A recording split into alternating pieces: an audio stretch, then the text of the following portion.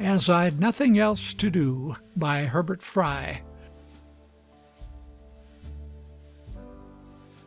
'Twas a pleasant summer's morning, just the day I like to enjoy, when I woke and looked out early, puzzled how my time to employ. In such fine and splendid weather I don't care for work, do you? So I went to see my sweetheart, as I'd nothing else to do.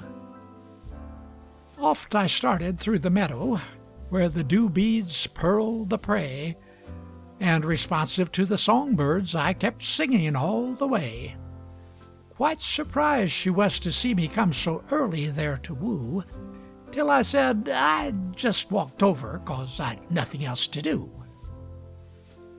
Then we rambled forth together down the lane beneath the trees, while so gentle stirred the shadows of their branches in the breeze. And whenever our conversation languished for a word or two, why, of course, I kindly kissed her, as I'd nothing else to do.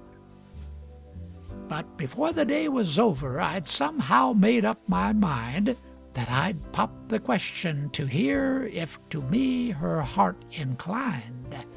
So I whispered, "Sweet my darling, will you have me, yes or no?" "Well," said she, "perhaps I may, my dear, when I've nothing else to do."